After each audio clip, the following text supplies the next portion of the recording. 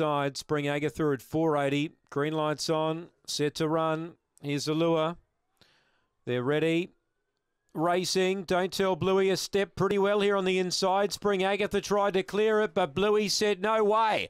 And going through, Don't Tell Bluey darts away to lead by 2. Spring Agatha's in second and a clear second. 3 to Webleck Blade. 3 lengths to Claretown Tina. Then Show Me Bucks. Well out of the track was Pyrotechnic. Then Funambulist and Oscar Rose. But have a look at Don't Tell Bluey. First time at Angle Park, scorching around. Led by 5 lengths. Spring Agatha can offer no more. And Don't Tell Bluey. That was impressive. Spring Agatha second. Claretown Tina, I think, third from Pyrotechnic.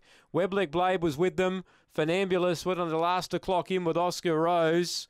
And the time, yeah, it's pretty good. First look, 30 and 34. He might be okay, this fellow.